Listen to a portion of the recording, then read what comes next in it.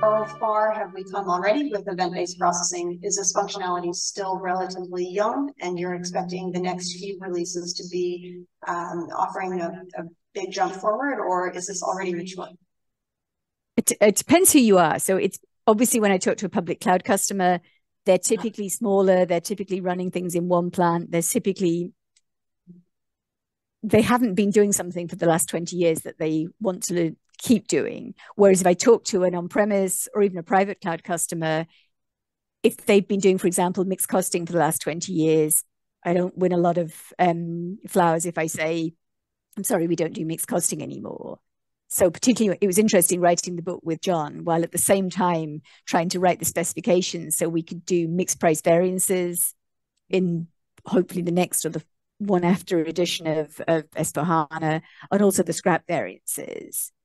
Because as we said, from a business point of view, nothing really changes. Scrap is still scrap, and how you account for scrap in your master data, there's no change there. Everything that John wrote is still valid.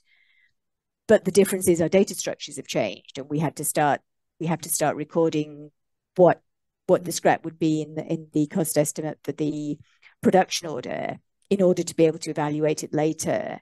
And the same with the mixed price variances. You know, the need to have multiple sources to buy a component or to buy a semi-finished product, that doesn't change. That's always been there. But what we are saying is we haven't yet enabled that in universal parallel accounting, and we'll be going on to do that.